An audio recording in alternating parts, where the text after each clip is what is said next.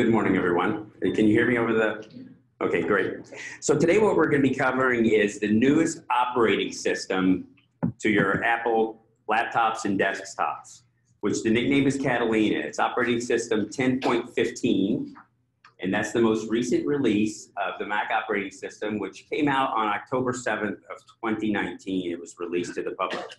There have been several updates since then, and what I'm going to cover today is most or all of the new features that you will see in macOS Catalina version 10.15 that were not there in previous versions, including Mojave. So even since 10.14, which was out about a year and 3 months ago, there have been a dozen or 2 dozen improvements to the operating system that are brand new. And that's what I'm going to cover today in this class.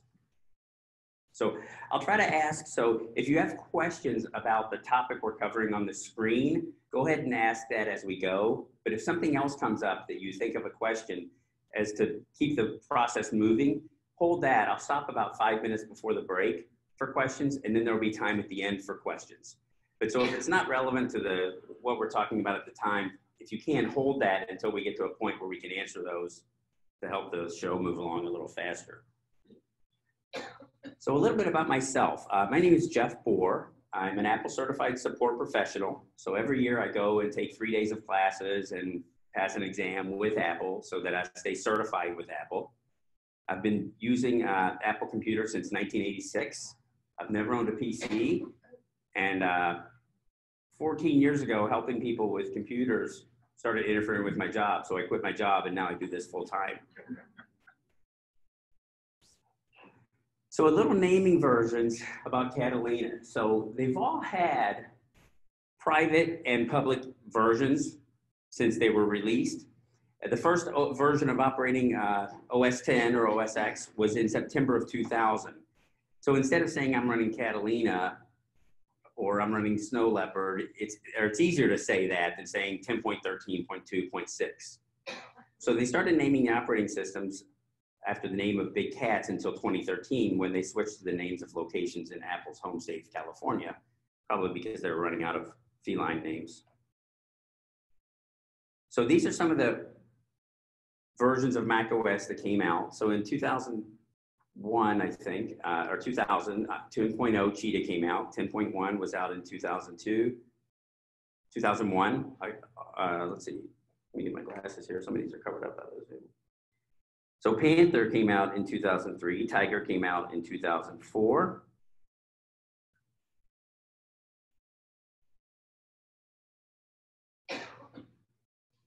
The second version of Tiger came out in 2005. Leopard came out in 2007. They skipped a year there. And then in 2010 or 2001, we had, or 2009, I'm sorry, we had Snow Leopard, followed by Lion, Mountain Lion, Mavericks, Yosemite, which was just 5 years ago now, El Capitan,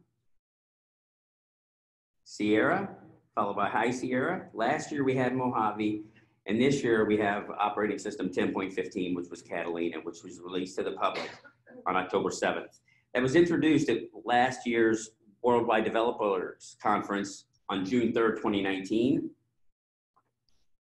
And 4 months later, it was out to the public after some beta testing over the summer. The name refers to Santa Catalina Island, and that's the island that is pictured there. So macOS Catalina is only available from the App Store. So it used to be years ago, you would get these items on a disc and you'd have to order a disc for 20 bucks or $99 to pop the disc in. Well, there are no discs anymore that are widespread after Netflix started their game, you know, so when was the last time you actually put a CD into your machine? I would bet it was years. So if you still have a slot. So it's only available from the App Store. Now some hardware requirements. Basically, there's a lot of little stuff at the top, the 10.9, the 4 gigabytes of memory, 12 gigabytes of storage space. Those aren't going to be a problem for any of the computers that are listed. So there are only a certain model of computers available that are compatible with macOS Catalina, and they're listed here. So any early 2015 or newer MacBooks, any 2012 or newer from mid-2012 MacBook Airs and MacBook Pros, the iMac Mini from late 2012 or newer, the iMac from late 2012 or newer, the iMac Pro from 2017, and the iMac Pro from late 2013 or newer. If you're not sure which model computer you have, if you go to the Apple menu and About This Mac, on the first tab that shows up, you'll have your computer number and it'll say mid-2012 or whatever it is. So if it's newer, if it's at this level or newer, you can install Catalina.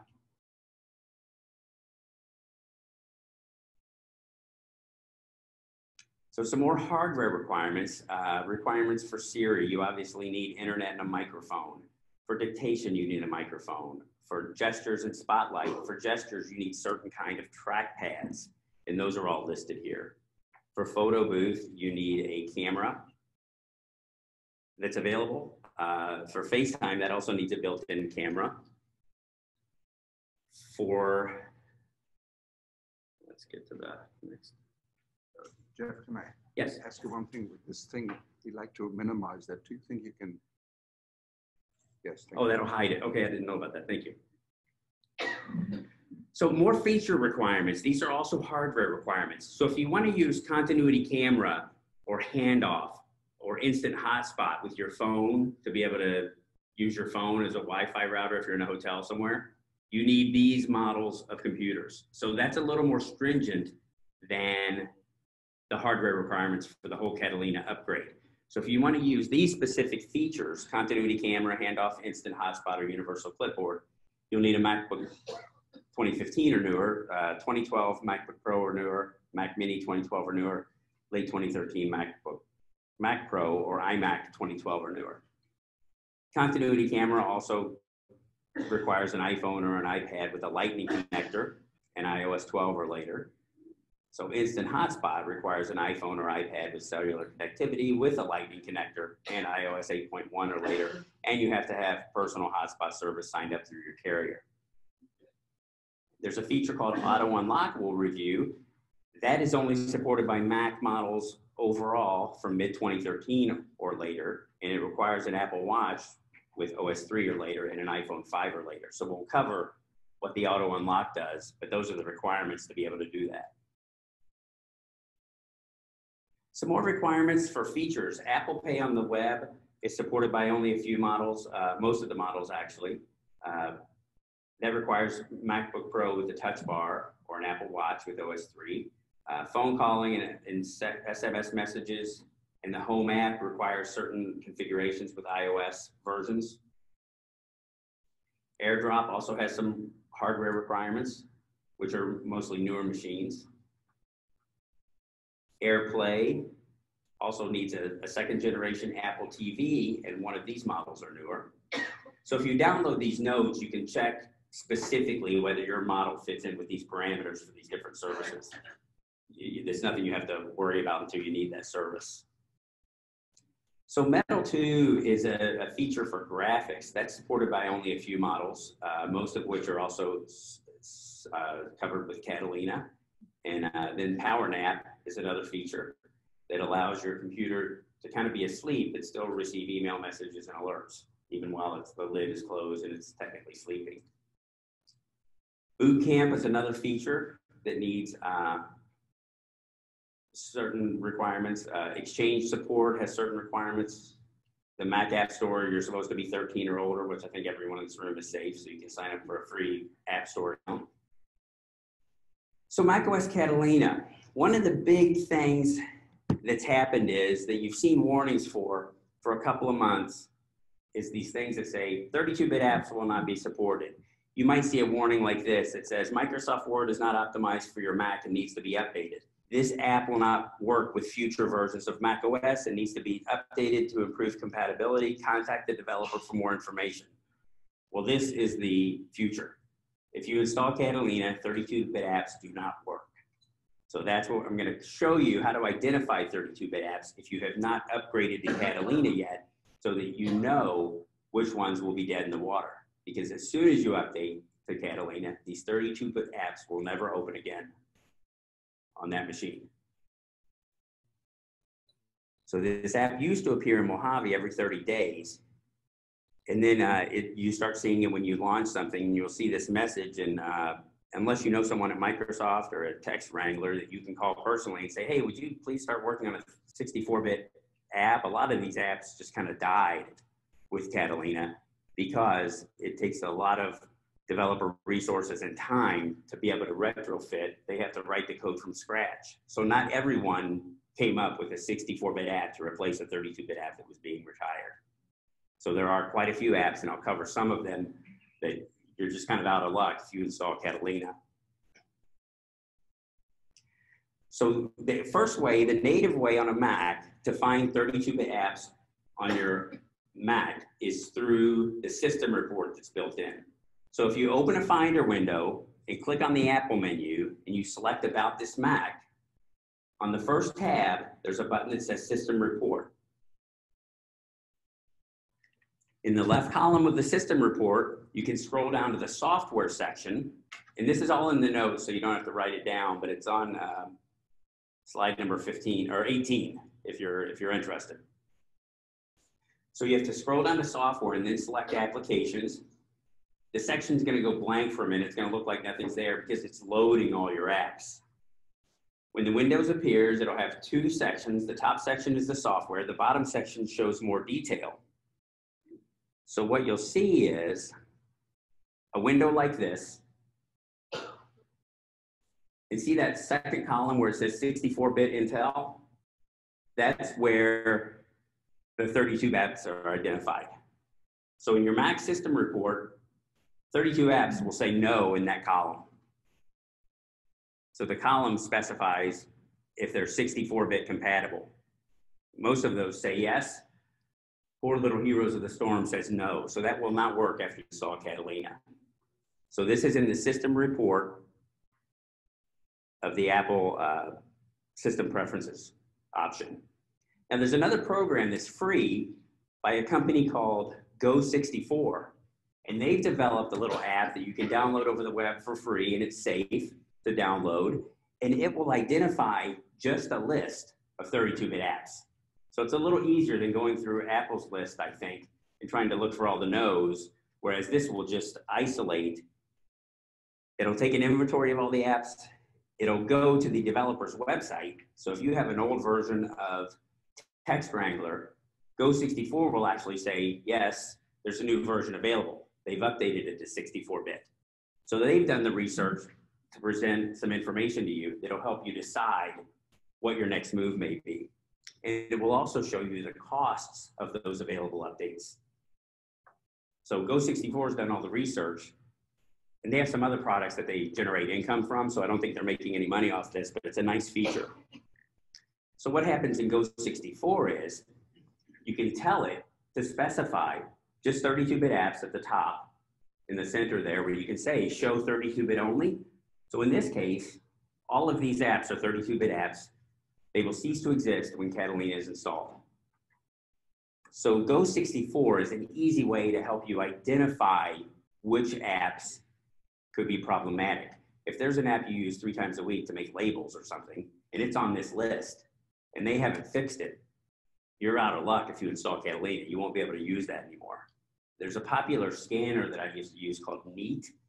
It was called this Neat scanner, and they made a wireless scanner. They made a little portable scanner, and you could put your receipts in there and your paperwork and stuff. That's not 64-bit compatible. If you install Catalina, your Neat scanner will cease to exist. And Neat's a pretty big company, but they haven't released a 64-bit version of their software yet. So like I said, unless you know someone that you can influence to tell them to get off their butt and make some upgrades, a lot of these companies are probably just not going to support this, and that's just the way it is. So these are some of the 32-bit apps that were killed by Catalina. You used to be able to still run iWeb before this happened. That will no longer work over Catalina. Any versions of Microsoft from 2008 or 2011. Neat receipts. Picasa, which was retired by Google several years ago, but some people still have the app on their computer. It will cease to function after Catalina. iPhoto, which has maybe been in your dock since the Photos upgrade 3 or 4 years ago. That'll just have a little cross through it. You'll never be able to open it again. But all your photos were transitioned over to the Photos app several years ago. So that's just kind of been a duplicate. So that'll actually save you some space Aperture, which has worked for several years, stops working with Catalina. So if you're using an Aperture library, and there are ways to get the photos out of the Aperture program. The program will not work, but your photos are safe. If you accidentally hit upgrade to Catalina, you can still get into the Aperture file and extract the photos if you need to. There's instructions all over the web on how to do that. So the photos are safe. It's the file and the windows that won't work anymore. Scan Snap Manager. So these are just some of the ones that I found. And there's a whole list on the Go64 website and some other websites where you can find a list of all the 32-bit apps if you do a Google search. And one 32-bit app that was killed by Catalina and then brought back by the software developer was Adobe Creative Cloud. So when Catalina was released on October 7th, 2019, Adobe didn't release the 64-bit version of this app until November 4th. So for 4 weeks, people were like lost. They couldn't use their Photoshop. They couldn't use any of the Creative Cloud apps that they had subscribed to because Adobe hadn't updated this. And then finally, one day, about 4 weeks later, they released an update. So they did convert their 32-bit app to 64. And I use that stuff a lot. So that was one I was paying attention to because it wouldn't work. So for about 4 weeks, I was locked out of my Photoshop because I didn't have an older version on my hard drive. They only had the subscription version. It wouldn't work without this Creative Cloud app. So I think they must have had enough heat from all the users to get off their butts and fix it because they did it pretty quick relatively. So macOS Catalina, every year that they upgrade something, something goes away. This year with Catalina, it's dashboard. So remember that little screen to the left of your desktop with the calculator and with the post-it notes and with some other things? That does not exist under Catalina. So the dashboard has ceased to exist. They had stocks there. So goodbye calculator, goodbye weather, goodbye little shortcuts. The dashboard does not work anymore and you won't be able to see it. Yes, sir.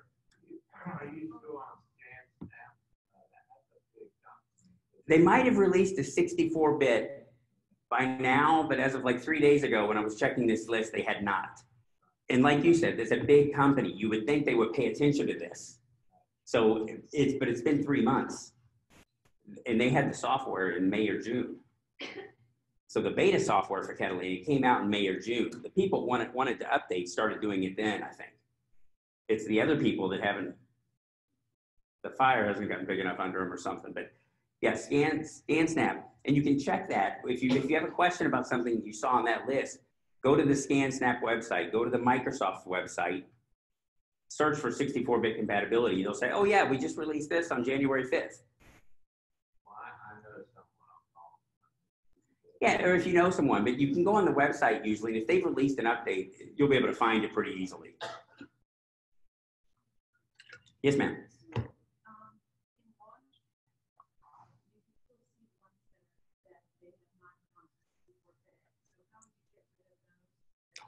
Well, they'll look like, they'll have this symbol over them, but it'll be white. So your 32-bit apps will look like this with the cross/slash symbol through it. And those will be in your applications folder. And so far, I haven't found a way to identify them easily. I've just gone through and deleted them when I see them, kind of. Command delete or move them to the trash. You could delete it from Launchpad. You know, so you can delete these any way you want because they're never going to work on your current machine again. If you had an old 2016 laptop or something, or 28, I don't know, an older machine, you could still maybe open an app on it, but it won't run under Catalina anymore. Conrad. I've been trying for weeks to delete the 32 apps. Now, the user friendly. I've used Go64 and it's presented hundreds of apps that have to be deleted, which is fine with me, except that you can't simply put a bunch of trash from Go64. Go64 will identify them, but it won't let you delete them. And no, that's the trouble. And so it's a tedious process of finding each app and deleting it. Then there are things called firmware and other items. And I found it very, very tedious to get rid of all those 32-bit apps. Yeah, and I typically, when I would do an upgrade like this or something where you have to get rid of a lot of apps, I never try to sit down and do it all at once. But once in a while, if I'm going to the application folder and looking for some item, and I notice that above it there are 3 32-bit apps, I'll just delete them as I go. Because depending on if you have hundreds of apps, it could be a nightmare to try to sit down and do it, frustrating. But if you do a few here and a few there, is my experience. But also the uninstall app is a 32-bit app, so once you've converted to Catalina, you can't use the uninstall app. Right, so you simply have to delete them. And if you hold down Command Option Delete, it'll delete it immediately. And I'll cover that in my next week's tips and tricks class. 6 ways to delete options from the items from the Finder. So a week from today, that tip will be available. So with system preferences now, as in Mojave, macOS updates are shown in the system preferences instead of the App Store. So you'll see a software update icon available in system preferences. So this is the new Catalina system preferences screen.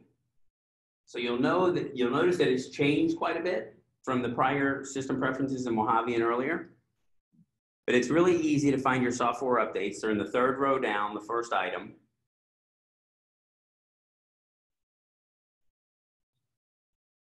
Again, if you click on software update, you'll get notices that will tell you whether your Mac is up to date like this, or it might say an update is available, and there'll be an option there to upgrade now or download the update. Again, system preferences has changed a little bit. One of the things you'll notice is at the top of the page, you have a new section. You'll see my name there. It says Apple ID, iCloud, Media, and App Stores. To the right of that, you'll see Apple ID and Family Sharing. So this is new. This kind of used to be down under an iCloud section. You'd have to go down to iCloud and then navigate to your different services. Now it's all into one button there. So when you click on the Apple ID button there, you'll see it 4 sections. You'll see an overview, name, phone, and email, password and security, payment and shipping, iCloud, and media and purchases. So the overview just says one account for everything you do with Apple. That's just an introduction screen. The next screen is your name, phone, and email. This is all the contact information that they have on file for you. Your phone numbers, your emails that are associated with your messages, your iCloud and such. You can also check your notification preferences from Apple at the bottom there. Do you want to get announcements from Apple? Do you want to get apps and movie suggestions? Do you want to get Apple News updates? So you can uncheck those if you're getting too much email from Apple right from this system preferences pane. You don't have to go and unsubscribe or anything. If you don't want to get any more email from Apple, you can uncheck these boxes. The next section is password and security. So it will tell you here, your Apple ID. It'll give you an option to change your password. It tells you when the last password change was. It tells you if you have 2-factor authentication on. It tells you how many trusted phone numbers you have. So rather than going to iCloud and then my account and have to go to an Apple web page and do all this, it's right in system preferences now. This used to be a combination of system preferences and an internet web page to see all this different data. You'd have to go to Apple's Apple ID page for your account, sign in there, use 2-factor authentication. And now it's all tied into system preferences. If you're signed into your machine, you can see this stuff. The next section is payment and shipping.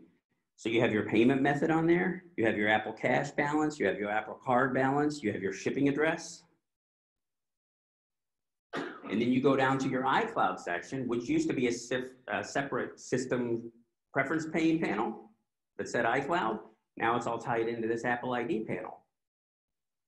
So that's where you have your iCloud Drive, all your other stuff. Now, typically I would have all this selected, but I'm using my wife's laptop and she's running out of space, so I didn't turn on all my photos and everything.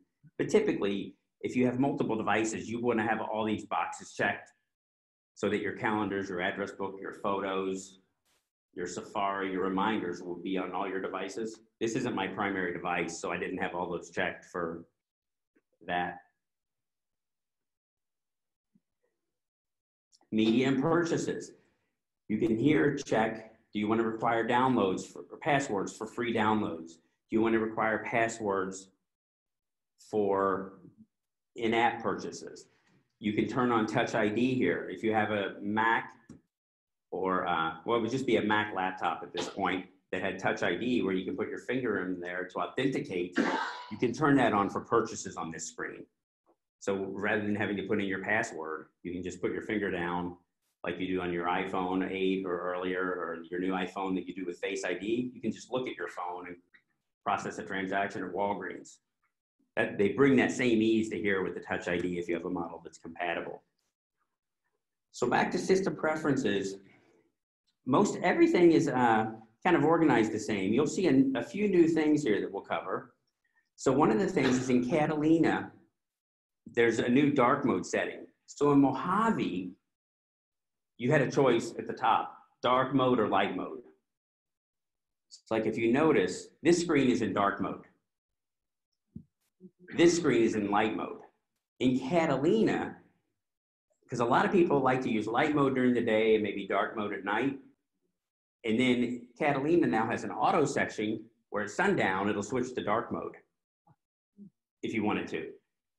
I tend to keep dark mode on all my devices all the time. I like the way it looks, but that's a preference like Coke or Pepsi, and there's no right or wrong. Pick the view you like, but if you want it to change automatically, that's a new setting in Catalina where you can click auto instead of just light or dark all the time like a light switch. It'll do it automatically for you. You can search system preferences a lot better now for a topic or setting. So if you were going to search for trackpad, I typed in the word track. I've got all these options for mouse sensitivity, mouse pointer to locate, advertising settings. That's another way that you can control tracking on your computer. So I was looking for the trackpad, but since I typed in the word track, they give me all these other options. Enable closed captioning and subtitles. So the search has gotten a lot better. So if you're looking for system preferences for language and you don't see a button that says language, it'll point you to the right place and highlight it there. How accessibility and screen time are highlighted and security preferences, security and privacy. Those are because those are the buttons that apply to the term you searched for. So if you're searching for something and you forgot where the mouse settings were or something, you can type in the word mouse and it'll show you the options for that.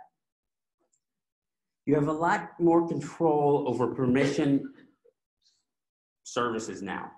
So what'll happen is you'll notice that your Mac, after you install Catalina and you want to use OpenTable, to make an airline or a restaurant reservation, your computer now, Safari will ask you specifically, it'll pop up a box. Do you want OpenTable to be able to know your location?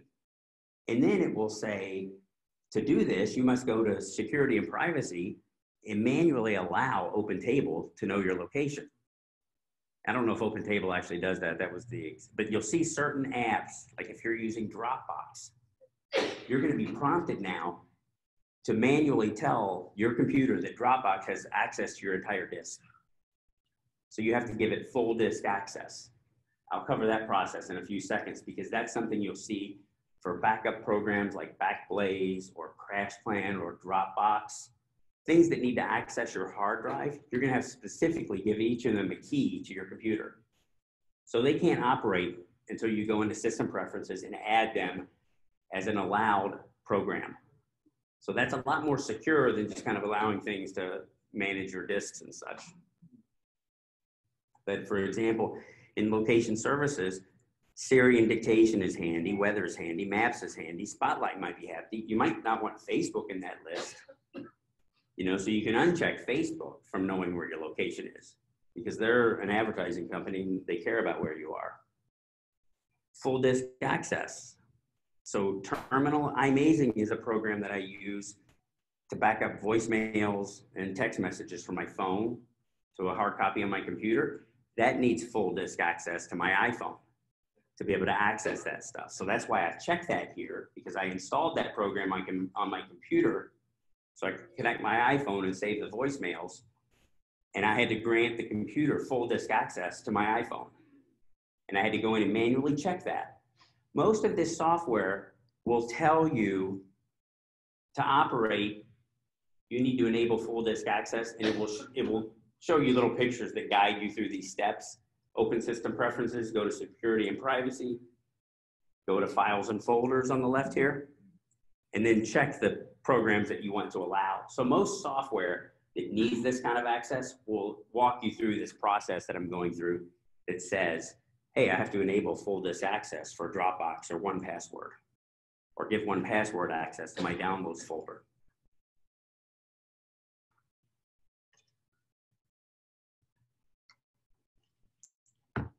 So in recent iterations of iOS and macOS, Apple has begun to ramp up security both behind the scenes and in plain sight. So Catalina allows for individual microphone and camera access, in addition to more granular permissions for applications across the board. So with hacking and security being on the news on a daily basis, and you're seeing this all the time on the news, you're hearing about it from your friends, it's in the newspapers and the magazines, security. Somebody else was hacked. This person got $70,000 taken out of their account. You know, it's nice to have more minute control over your data and information. So the macOS technology includes a technology called Gatekeeper that's designed to ensure that only trusted software runs on your Mac. So the safest place overall to get apps for your Mac or MacBook or laptop or computer is through the Mac App Store. Those have always been signed, they haven't been tampered with. And if there's ever a problem with one of those software programs, Apple can pull it off the store and notify you. So it's not like a program that was developed by Adobe, and you can only get it from Adobe. And if Adobe's website got hacked and somebody messed with it, that could filter down to you and ruin your system or cause you some headaches. So the safest place if you can get something is through the App Store. And a lot of apps are available both on the App Store and on the manufacturer's website. But my rule of thumb is I go to the App Store first to see if it's there. If not, you have to download it from Adobe. You'll be prompted to, this is an app I downloaded from an unidentified developer. Are you sure you want to open it? You have to click open, then you have to hit install, and then you have to put in your password. So you're not going to accidentally download a bad app. So if you see some messages like that say, you have to authenticate that you want to open this app and you just didn't do anything, just cancel out of that because that's more suspicious. So even if you download and install apps from the internet, the Mac OS continues to protect your Mac. So when Mac OS checks the developer ID signature to verify that the software is from an identified developer and then it hasn't been tampered with. So Catalina also requires the software to be notarized. So each program has to be kind of notarized like you would get a statement notarized so that you can be confident that it doesn't contain known malware. Before opening downloaded software for the first time, Mac OS requests your approval to make sure you aren't misled into running software that you didn't expect. So that's kind of what I was just talking about. So if you want to review the app security settings on your Mac, you can go to Security Privacy and the General page. So the general pane there, and then you'll have options that say require password 5 minutes after screensaver. But at the bottom, you can choose allow apps downloaded from the App Store or the App Store and identified developers, which I chose here. So people that have identified and vetted by Apple are identified developers. If you choose only the App Store, you wouldn't be able to download any other software without authenticating 2 or 3 times for your own security. So that's where you can change those settings on what you're going to get warned about. If you choose App Store and identified developers, you have to put your password in to install it, but you won't have to necessarily go through other hoops to install that software. So if you do get a developer signed or notarized app, you'll see a message like this that says, example app is an app downloaded from the internet. Are you sure you want to open it? Safari downloaded the file today at 9:41 a.m. Apple checked it for malicious software and none was detected. So typically when you do a download, you'll see something like this and you'll just hit open. Now sometimes you'll see a warning message that says, this app cannot be opened because it was not downloaded from the App Store. Your security preferences allow installation of only apps from the App Store. So on the prior screen, if you had that only App Store app checked, this is the warning you would see if you tried to install an app. So the way you have to open those is go to the Show and Finder button, right-click the app and go to Open or go to File Open, and then the app will open and install. But if you double-click it, this message is going to keep coming up. So you have to open it with Command O or right click and say open, or go to File Open to open it kind of through the back door to proceed if you see this message. Now, if you set your app to the second choice, App Store and Identify Developers, like you saw that I had, you'll see a warning that just say that the app was not notarized. So they're saying this cannot be opened because the developer cannot be verified. macOS cannot verify that this app is free from malware. So you may want to look for an updated version of the app or look for an alternative if you see this message, because this message is basically telling you, it's not really giving you any options to open it even.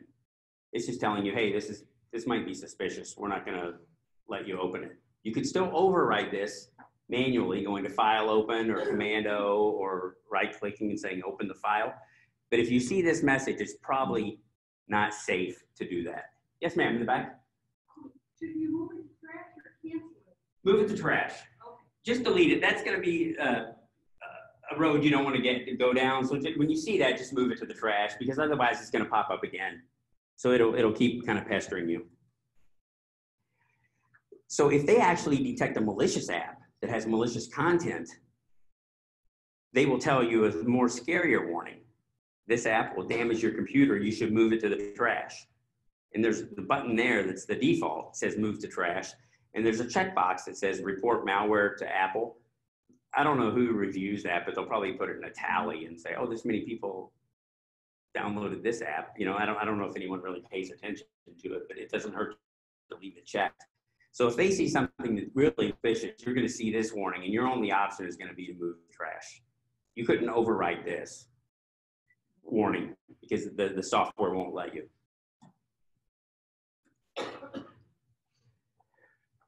So again, if you're certain that an app that you want to install is from a trustworthy source and hasn't been tampered with, you can temporarily override your Mac security settings to open it.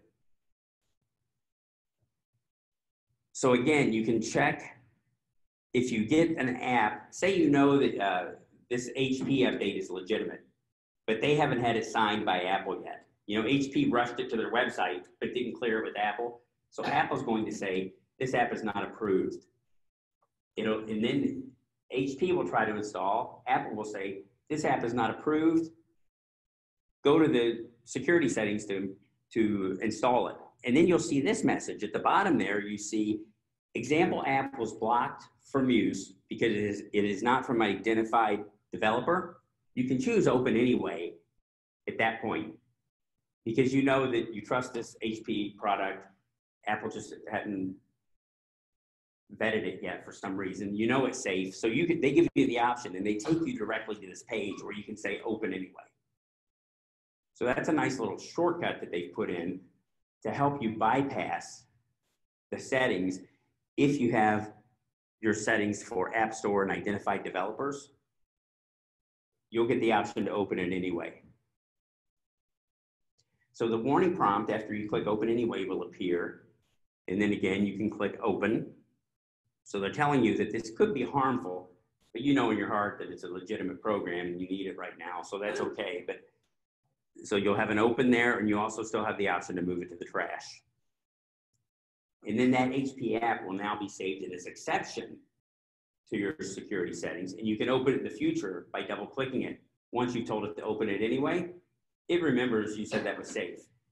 So after you've gone through these steps, in the future, for updates of that particular app, you won't need to do this every time. But for different apps, you may. So occasionally, an app will request full disk access when it needs to access the entire contents of your hard drive. So common apps that request this are backup apps like Carbon Copy Clone or SuperDuper and Backblaze, some file sharing apps like Dropbox. So Apple requires that you do confirm this access. These are the steps that I'm going to show you to follow when you want to do full disk access. So you'll open System Preferences and then the Security and Privacy panel. You'll have to click the lock at the bottom left to make changes. And then you'll enter your password. You'll select Unlock. And then you'll hit the plus sign. So we're in the full disk access on the bottom left.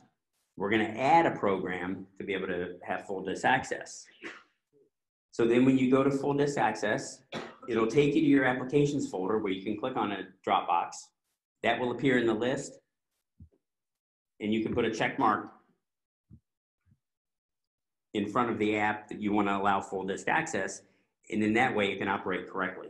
Most of these apps with Catalina will tell you, hey, you can't open Dropbox until you enable full disk access. So unless you do this, put it into full disk access and check the box in front of it, you won't be able to use the program because you've got to approve it before it's enabled. Yes, Lynn? So you can't use Dropbox just on like photos. Just photos. They want photos. If someone sent you a photo from a wedding, a batch of photos, and you just want to look at it on your computer, you won't need to do this. If you want to install Dropbox to store things on your own, you'll have to enable full disk access. It's all or nothing. I don't think Dropbox is nefarious and they want to steal your data, but if you're security conscious, you may want to think about whether you give Dropbox all that access. I've been trying to use iCloud Drive for more storage because I think Apple's got a better security protocol in place than anyone in general. So for storage, I've been trying to use iCloud Drive. We'll talk about iCloud folder sharing later, and that'll give iCloud Drive more Dropbox style. You can put 100 wedding photos in a folder, right-click, share it with 10 people that were at the wedding, and boom, it's done. Dropbox still makes that easy. iCloud is not there yet with the iCloud Drive feature, and I'll talk about that a little later. But full disk access, it's kind of like when you get presented with this, you'll know whether you need it or not. It's going to be some program that needs access to the whole computer, which would be some kind of backup program. Dropbox wants that, even though they may not need it. So you'll kind of have to weigh, you know, you want that, it's like a big scale, and on one side is privacy, and on this side is convenience. The more privacy you have, the less convenience you have. The more convenience you have, the less privacy. So everybody has a different balance for their own personal stuff. Find that balance for you, and it might mean that Dropbox doesn't make the cut, and you'll just use it through the website. You know, you don't have to have Dropbox on your computer to use it. You can go to Dropbox.com, access your files, upload files directly there. It's never really on your computer. It's on Dropbox's computer in North Carolina or wherever it is. So if you use the cloud version, you won't have to mess with this. It's only when you install the Dropbox program on your computer that you'll have to give it full disk access.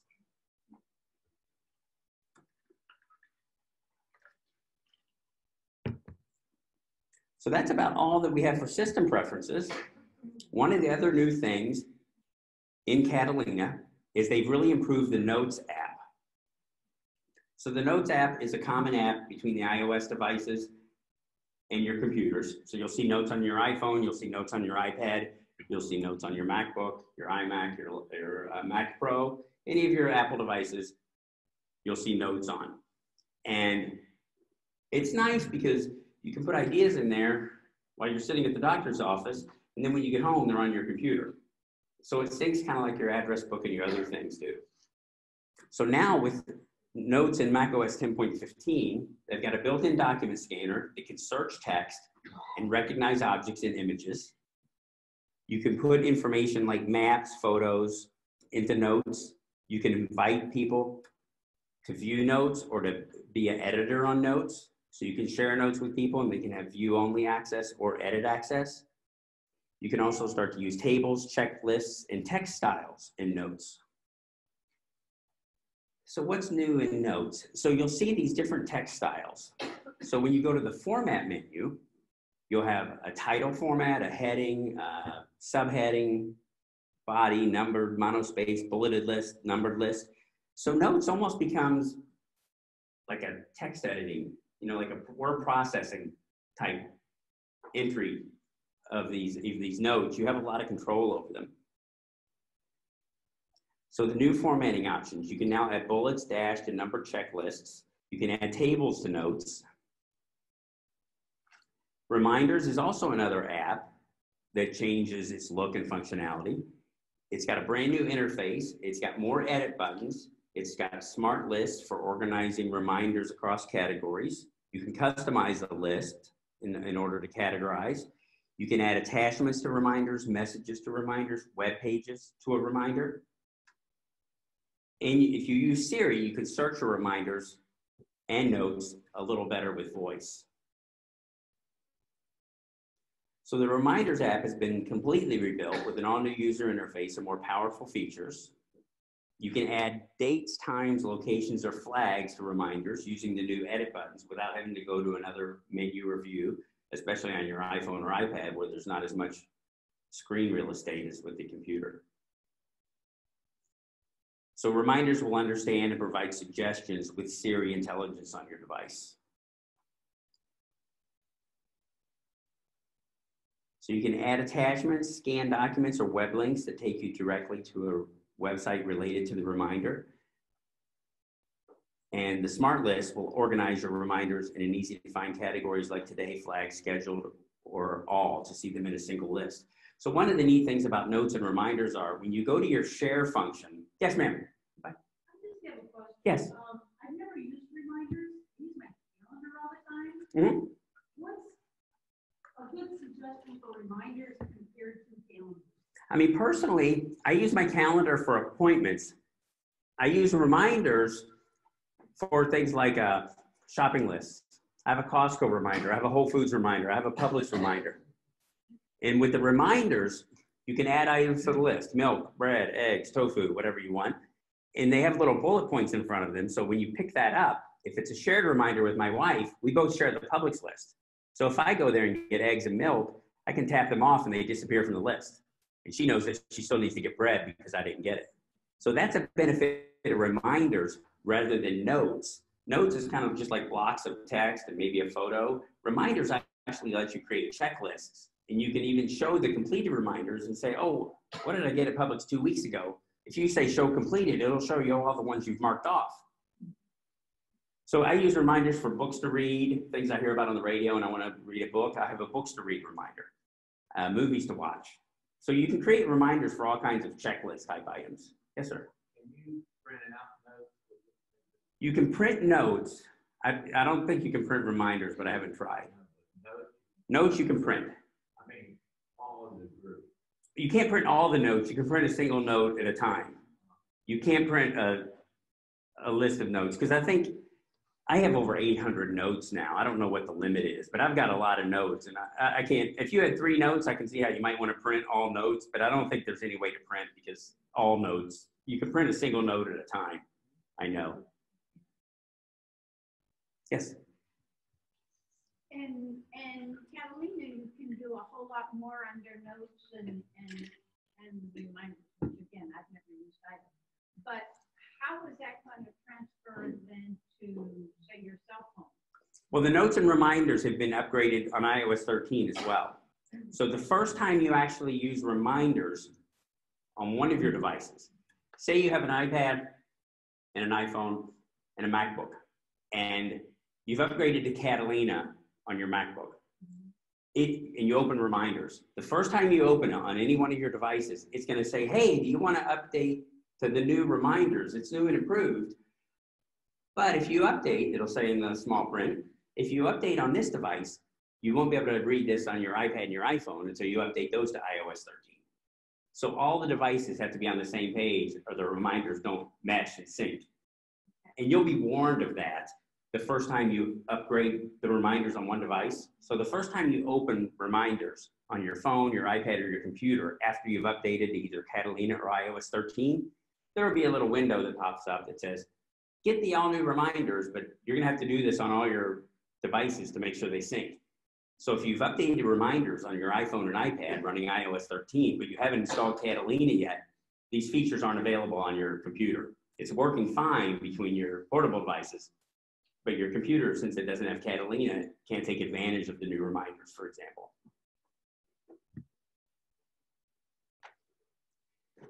You can also customize the appearance of your lists and reminders. There's 12 new colors and 60 symbols. You can use emoji and little, well, not really emoji, but little symbols like little airplanes and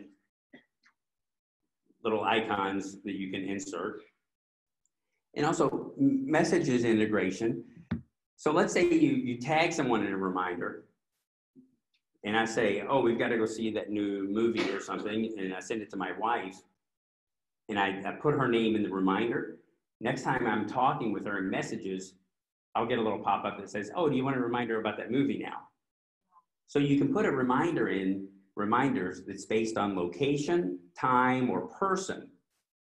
And the next time that time rolls around, or you're at that location, or you're talking with that person, that reminder will activate and say, hey, you're at Publix, get cat litter. You know, if you say, next time I'm at Publix, tell me to get cat litter to Siri, next time she senses that you're at a Publix, it'll pop up, cat litter, you know, or whatever. So reminders can be location, time, or person based. So next time that person enters a conversation, the reminder will appear.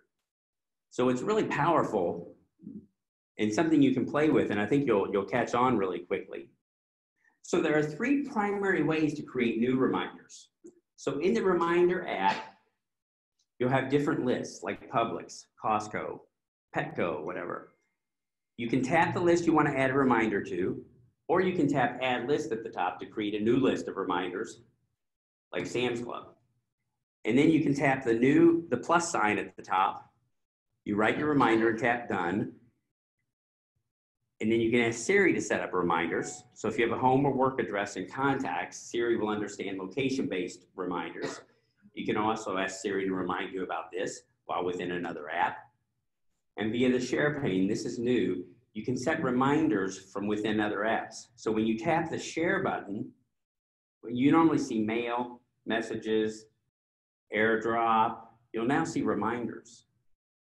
So whether it's a web page or a photo, you can add it directly to a reminder with the share button now, which is new. And then you can also choose, say it's a picture of something, a plant you needed to pick up or something that you had, and you can take a picture of the plant on the Home Depot website, add it to your reminders, and when you create the reminder, you can say, Saturday at 2 p.m., remind me of this. And on Saturday at 2 p.m., you'll see the picture of the plant you're supposed to pick up. And it started in the Photos app.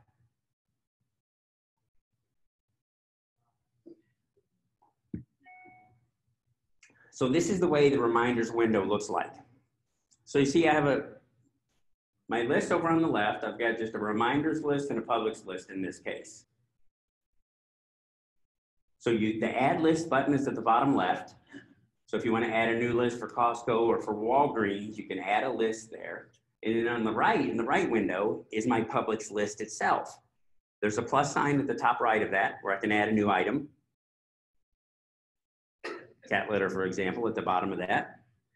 And then when you enter an item, you'll have a little information button there that you can then say, it'll tell you where you created the reminder, but then you can actually say, remind me on a certain day or at a location, or add notes that include a person's name that needs to know about the eggs. And then the next time you're at that address or that 11 o'clock on Monday rolls around, a little box pops up, hey, get eggs at Publix. So, do you have to create that list every time you go shopping, or can you create a Costco list that you just tick what you want to pick up? Yeah, I have an ongoing Publix list and a Costco list and a Whole Foods list. And you just keep on the same list, but as you check things, they disappear from the list. And then once you have removed, see the button that says at the top where it says completed, hide? Yeah. That might say, I've got 5 items here. It might say 52 completed. And you can either hide or show you're completed. You can show the completed. So if I had a lot of completed there and I'm browsing through my completed list, you can say show the completed items. And I say, oh, wine. If you put a checkbox on wine, it goes back to the top of the list. So you don't really have to add eggs every week. You can just go to the eggs that you did last week and tap it again and it will become active and go to the top of the list. So if there's things that you get often, you don't have to type them in every time. You can just show the completed items, scroll down, tap the eggs, and it'll go back to the top of the active items. Bob? Where does it show how to share with someone? When you click, I'll show you that in a second. Yeah, we haven't gotten to that yet, but it'll show in a second. Yes, ma'am. So for your input, are you using typing or Siri? On my iOS device, I use Siri more. Hey Siri, add sugar to my reminders, Publix reminder. Somebody's. You'll have to continue. So sorry about that, yeah. But I do it most of that with my phone. With my computer, I actually type it in. I don't use Siri as much on my laptop or desktop as I do on my iPad and iPhone. It's just not, I'm not as intuitive with Siri on here yet. I haven't started using it much on my computer yet. Yes? When you say Publix or Whole Foods, will it identify which Publix you're at? Because like I go to my four Publix or freeway Dixie, whatever. Or does it identify just by that location? It'll identify it by the location of the Publix that you normally go to, I think. I always go to the Vineyards Publix, and when I'm at that Publix, it always tells me. But if I'm at the Publix on 41, my reminders don't pop up. So I think you have to create a reminder for each Publix Vineyards, Publix Crossroads, Publix 41, whatever. You'd have to name, if you wanted the location based, you'd have to create a location for each Publix. The easiest way to do that is when you're at that Publix. If you say, the next time I'm here, remind me to do this, that'll create a location-based zone for that reminder. If you say next time I'm here, because if you say next time at Publix, it seems to only remember the Publix I go to most often. I must have created an item there and it knew I was in Publix, because it doesn't happen when I go to other Publixes. And I only have one Publix list, and I'm just used to looking at it when I get to Publix, no matter what Publix I go to. The location base might be better if you, maybe you drop off some dry cleaning. When you're leaving, you say, hey Siri, remind me next time I'm here to pick up my cleaning. That way, next time at that location of that dry cleaners, it's gonna say, hey, pick up your shirt. So if you create the reminder at a location, if it's not a known location, like if you have your home or your office in your phone or something, if it's at a location that you might want to return to, if you create the reminder while you're at that location and saying, next time I'm here, or in 2 weeks when I'm here, remind me to do something, or remind me about this, or there's a sale going on. Next time you're at that specific geographic spot is when the notification will come up. But just a generic Publix list does not, I don't think it knows all the Publixes yet, so it doesn't quite work. So again, you can add notes, you can go on a day, you can be reminded when you arrive or leave a location. And then, oh, so the sharing item, let's go back to that. So when you go into a reminder, let me escape here for a moment.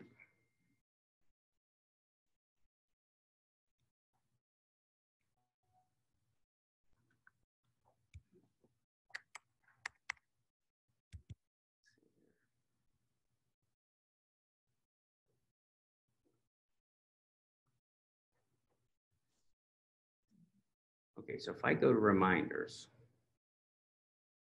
so here's my Catalina class reminder.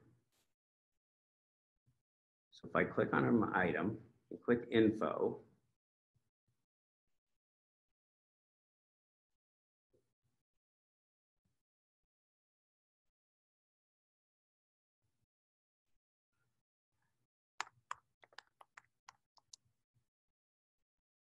I'm gonna try to type in my wife's name in the notes. So I can add a location, I can add a date. Due tomorrow, information, notes. So it has my name in there, add image. So these are the different options. Oh, there's the shared button. So let's see how I did that. See, it's my Publix list is shared with my wife, and there's her phone number. That's a new item.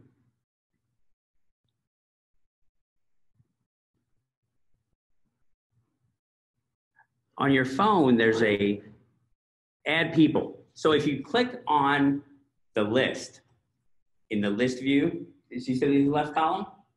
There's an option at the bottom to add people. On your phone, there's a little share button, but on your computer, there's no share button. So on your Mac, if you click on a list like the Costco list and you say add people, it'll then present you whether you can mail, airdrop, or send a message to a person you want to invite to have access to that list. Now, when you give someone access to a reminder, they can mark milk off your Publix list or toilet paper off your Costco list, and you won't see it again. It'll be in the completed, but it won't be in the active items. So that's the benefit of sharing a reminders list, is that if you have two people that are going to different places and maybe picking stuff up, if one person picks up the paper towels, the other person doesn't get them too. You know, so that's one way that sharing a reminder. So you have to share a reminder from the reminder list rather than from the reminder itself. On the phone and iPad, you can share the reminder from the reminder itself, but on the computer, you have to control click or right click on the list and then add people.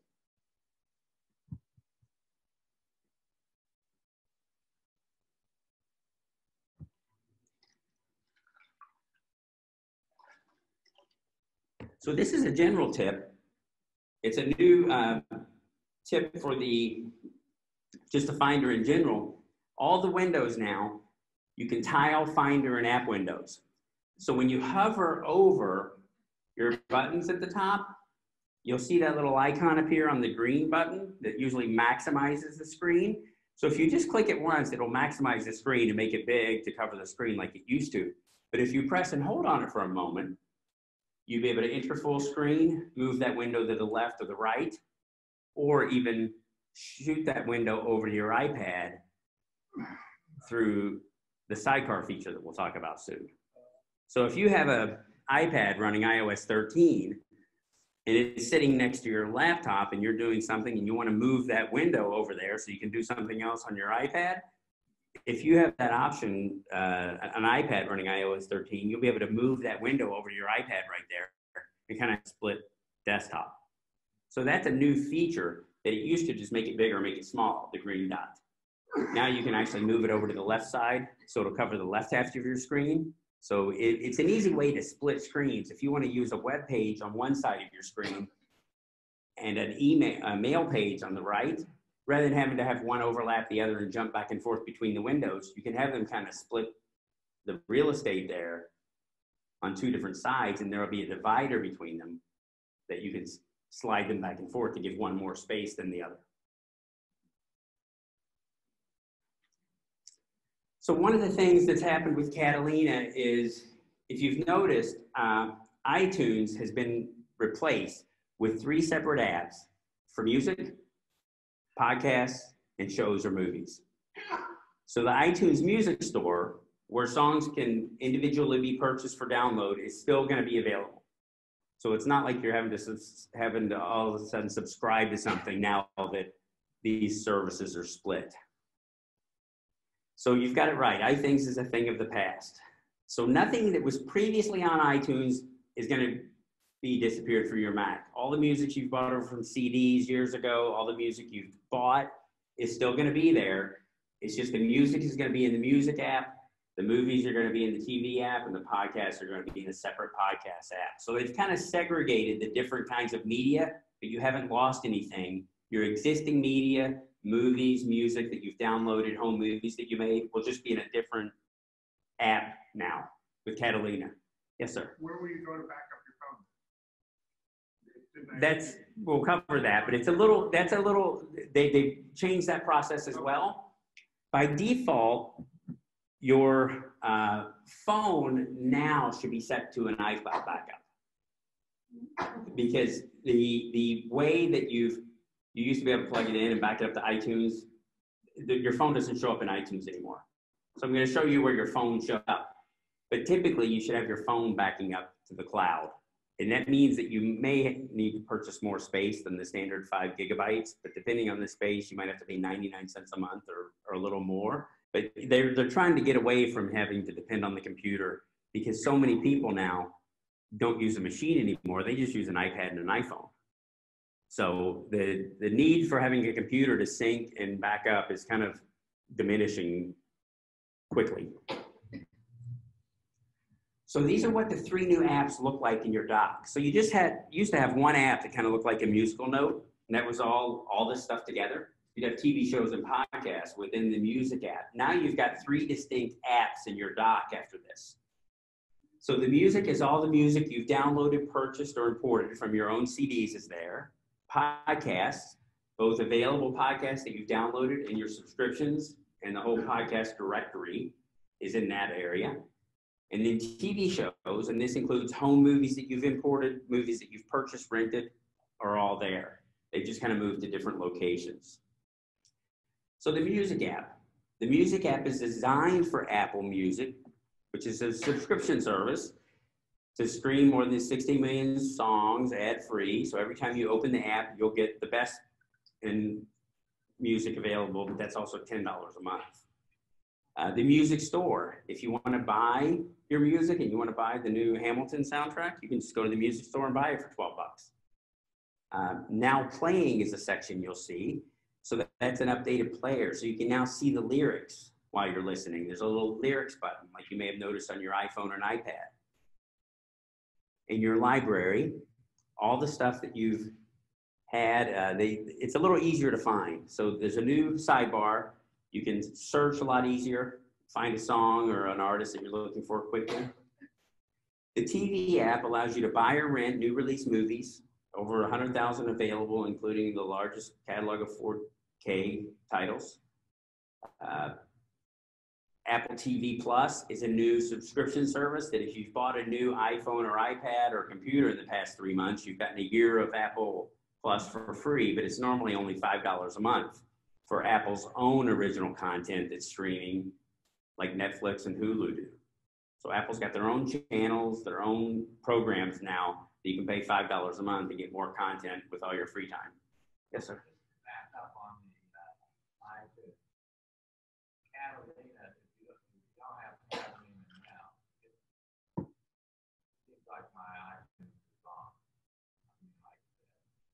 Well, your iTunes should have been there prior to Catalina, and all your music and movies should be there. They're there, but I noticed that I can't, I'm outside of a Wi-Fi, I can't play my playlist that I play individually. And do you subscribe to any services like Apple Match or? Yeah. So Apple iTunes Match for $25 a year will let you kind of keep the same music on your computer on your iPad. And depending on what you've downloaded onto your device, because music takes up a lot of space, you may not have your whole entire library. And that might be why you're not seeing it when you're away from Wi-Fi. But is it your laptop that's away from Wi-Fi or your device? Yeah, your iPhone, unless you specifically tell the iPhone to download the music, you might not have it if you're on a plane or something. So you have to kind of pre-plan. Unless you only have 2,000 songs, you won't be able to fit them all on your phone. Like if you have 20,000, you might have to pick and choose playlists or artists. My question is for people that don't use Catalina makes that easier. Well, Catalina, the subscription services make it a little easier. I mean, like iTunes Match is a service that you can get from Apple that for $25 a year, it syncs all your music that you bought with all your devices without plugging anything in. You used to have to plug it into your computer, transfer playlists, transfer music. It's not any easier. It's just presented differently, I think. So I don't think you're not gonna gain any, unless you subscribe to a service, you're not gonna gain any music or content. But we pay $10 a month to Apple Music, and then you get whatever you want. You know, you want to listen to the new Lady Gaga or the Hamilton soundtrack or some Bob Marley, it just plays instantly. You can download it to your device. But as soon as you quit paying the $10 a month, that song's going to disappear from your device. So, yes? iTunes Max, you're talking about $25 a year. Can you share that with like your husband or? Only if you share the entire music account. iTunes Match is per Apple ID. So if you and your husband share an Apple ID, the iTunes Match will be common with you, but otherwise each Apple ID needs their own iTunes Match to sync their music with their devices that share that Apple ID. Do you also have to be an iTunes subscriber to have iTunes Match? iTunes Match is a standalone service. It's Match, M-A-T-C-H, and the only way to get to iTunes Match is to go into the iTunes store, and at the bottom of the window with all the different options, you'll see a section that says iTunes Match. They don't really promote it. but it's the easiest way to sync your existing content with all your different devices. So, yes? If all your devices back up to iCloud and you have your music on your hard drive or whatever, wouldn't that automatically then show up on your phone or your iPad? Only if you have iTunes Match or subscribe to iTunes Music, because music files are larger and they don't automatically sync all of them unless usually you have to pay for that. The nice thing about it is if you're subscribing to iTunes Match or iTunes Music, which is $10 a month, that media doesn't count against your iCloud quota. Like your 200 gigs of iCloud space, that's just your photos and your documents. Your music doesn't play into that if you're paying Apple for some kind of service, either iTunes Match or iCloud Music, iTunes Music. I'm already paying for 2 terabytes of backup space for iCloud. Why should I have to? Because your music really doesn't work. I think it's the record companies that are uptight about people stealing music still or something. There's some kind of licensing or copyright where they can't put your music with your iCloud storage. Like the record companies don't allow it still. They're still paranoid, I think. But yeah, your music doesn't really work that way unless you pay for some kind of syncing service or do it manually. If you plug your phone into your computer, you can transfer all the music with a wire. But you cannot any longer put music like on the cloud unless you're paying for some extra service. And I think it's because of the copyright, the uptight legal things. So, Don? For a year of the $5 a month thing, does that start when you buy your device or when you first start using? It starts after you buy a new device. It starts when you activate the subscription on an iPad or your Apple TV. So like my wife and I just got new iPhones, but since we're on a family plan, there was no way to let like it run for 2 years. Like we're in the same family, so we both started watching Apple TV, and in 12 months we're gonna have to start paying $5 for it. But we got it free for the first year, but it runs concurrently, not consecutively or after another. So that's the only bad thing about it. But if you get any new device, they give you a year of this free, which is a $60 value. So. On your music, if you have from your DVD and transfer it in, is that yours? Do you still have to? Yeah, no, any content, movies or music. Yeah, any music that you brought in from CDs or discs or something, you still own that. It's on your computer probably. Whether it's on your phone would depend either if you're using a cable to transfer it, which we'll cover a little later, or subscribing to a service that will sync it all for you in the background. But you're not going to lose any of your existing content and music that you spent years putting together. If you use that music to add to a movie that you're creating, right? You have to then be careful where that music is played or that movie was played because that. Right, and that's another licensing thing with music. Like if you're making an iMovie and you want to put Somewhere Over the Rainbow as the music, YouTube won't let you play it. You know, so you have to be, these music companies are still really uptight about all this because this stuff is still happening. And so, yeah, you have to be cautious with music that you might want to put publicly because of all this licensing and stuff. They might just say, you're not going to be able to show that video because the soundtrack is copyrighted. So even if you own it, you can't use it. You could use it in a personal video that you show in your house, but you could not put it on YouTube for the public without paying those people something. But you always own that. Another question on Apple TV. Yes. I don't quite understand. I have 2 Apple TVs, but now they're coming out with another Apple TV that I don't understand how they relate.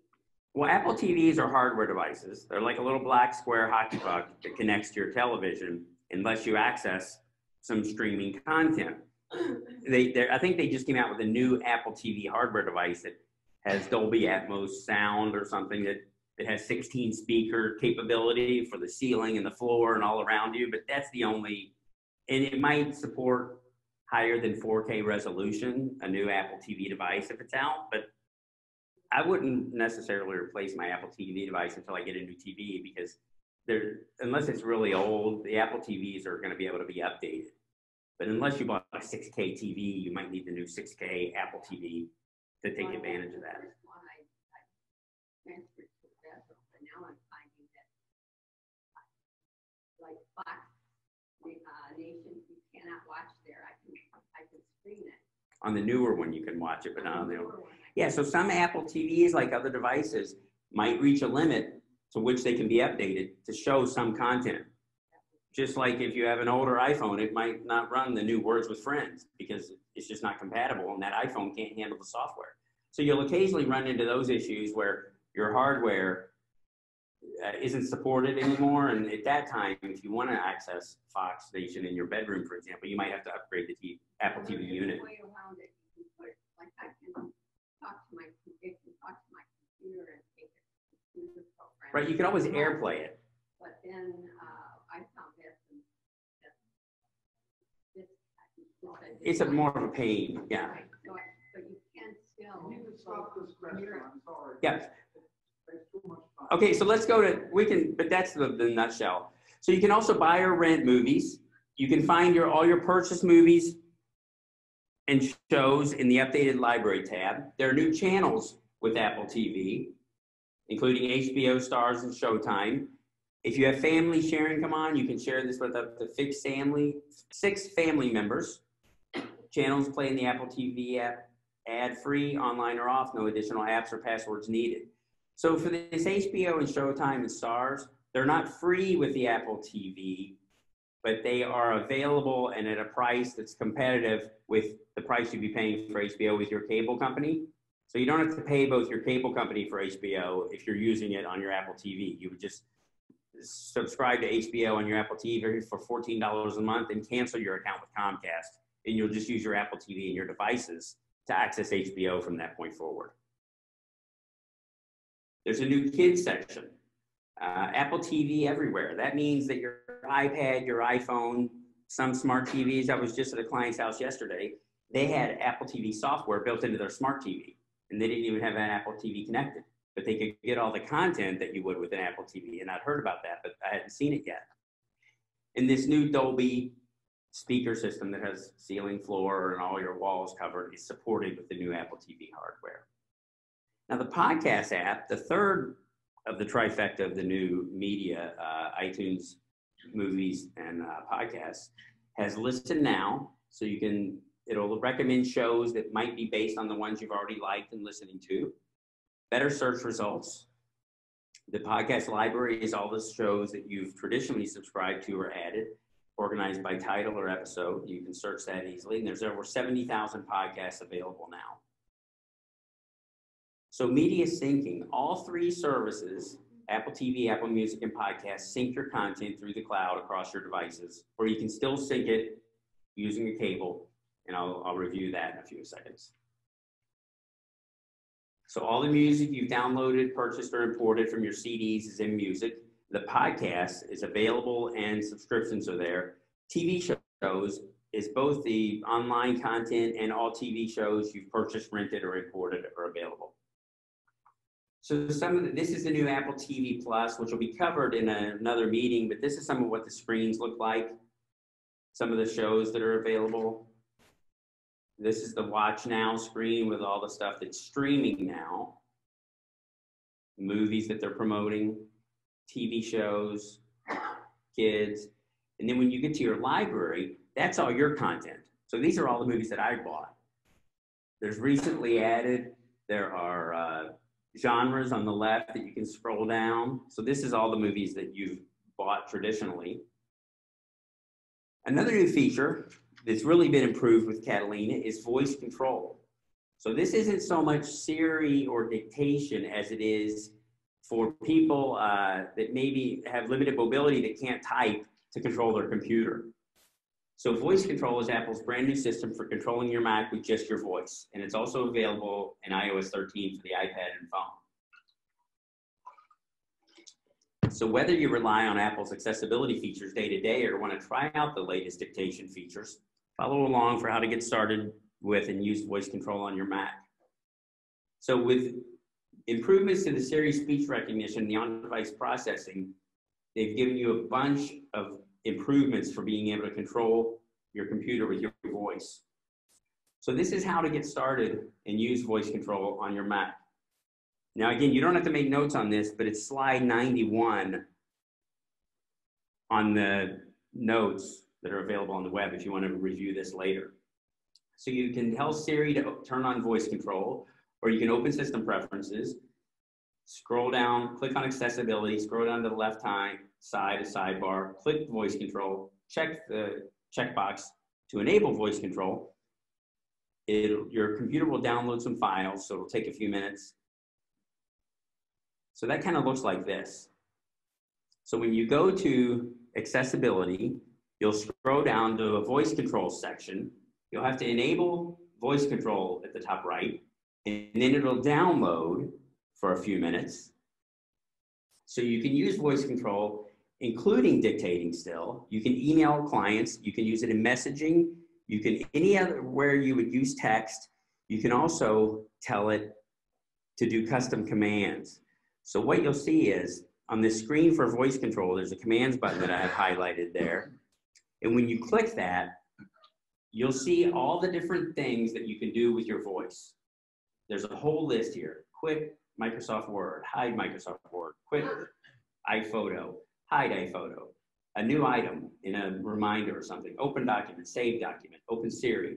So you can almost, there are people that have very limited vision that can use voice control to use their computers productively on a daily habit once you're used to the commands that you have to say. And you can also customize the commands. So at the bottom of the list, with their built-in commands, there's a plus sign that you can use. So there's a huge number of commands default. You can tell it all these things. Click on the number 6. Double click on this number. So clicking on a command offers synonyms that can be used for the command. So you don't have to remember with this new Siri and capability, you can say it in 6 different ways. Click the mouse, press the mouse, single click, single mouse click. If you say any of these, it's going to do the action that you've told it to because it has better speech recognition that you don't have to say single click mouse every time. You can say click the mouse, single click. You can hold down a key and say the word click. So if you're interested in this, you can really dig into it using these settings. Another way is click the plus sign. You can then say, when I say, and type in what you want to say while using such and such, perform a certain action. So another neat trick is to get Hey Siri functionality on your Mac with voice control. So you can use the command open Siri or show Siri and then make your request instead of clicking the Siri icon in the dock or at the top of the screen. So you don't have to have any keyboard input to open Siri on your Mac with this. And you can also pause voice control. So some new Safari features in Catalina. So as we've discussed, a lot of things, this is going to cover every enhancement, and Safari has a lot of new enhancements in Catalina that you've never seen before. So that's what these are going to be. So first of all, the start page. When you go to your grid of your start pages, you're not only going to see your favorites and frequently visited, but there's also maybe going to be some Siri suggestions here based on even things you received in email and text messages. Someone sent you a link in an email or a text message that you haven't looked at yet. When you go to Safari, that may appear in this Siri suggestions. Somebody sent you a recipe and a message, but you forgot to look at it. Well, when you go here, it might be in that section at the bottom. There's no hard and true formula for what appears here, but it'll be based on things you've either looked at in the past or things that maybe someone has sent you. Tab switching. So when you're in when you type in a website name, if that website's already open in another tab, so if you've got 6 tabs open and one of them is the current NASCAR ratings, and you start typing in NASCAR, Safari will show you, hey, you've already got a tab open related to NASCAR. Do you want to switch to it now? And then you'll see a menu like this that shows you, and you can just click on the tab that's already open for NASCAR rather than going back to the start page on NASCAR or whatever site you're on. Another feature in Safari is the tile window to the left or right, like we saw with the Finder windows and the application windows earlier by hitting the green dot and holding it. Safari has a feature under the window menu where you can tile a window to the left or right. So when you do that, what will happen is you'll see kind of a split screen like you may have seen on your iPad before.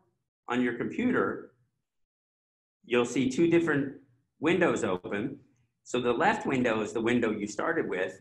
Little tiles on the right will be the other tabs you had open when you went to that split screen type of thing. So when you told it to tile that window to the left, instead of showing you all the little windows, it wouldn't show you 12 slices if you had 12 app opens. It shows you the primary window you started with, and then it shows you a little grid of the other tabs you have open. So you could easily zoom in on one of those by clicking on the grid. So if you click on one of the tiled window, it expands to fill the rest of the space next to the active main window. And you'll see in between the two, there's a little white dot. You can actually, if you click on that line between the two, you could toggle it left and right to give more real estate space, screen real estate, to one of those windows or the other by sliding that divider over. Picture-in-picture is something new. So when you're watching a video, if you're on a YouTube page or a page with a video, if you click and hold the audio icon where you used to just be able to mute the window, you'll now be able to enter picture-in-picture. So if you click enter a picture-in-picture, so you'll tap that, and then you'll see a little window pop up. So this little white window is the picture-in-picture window, and then you can hit the X button at the top of that, or if you click and hold on the audio icon, you'll see more options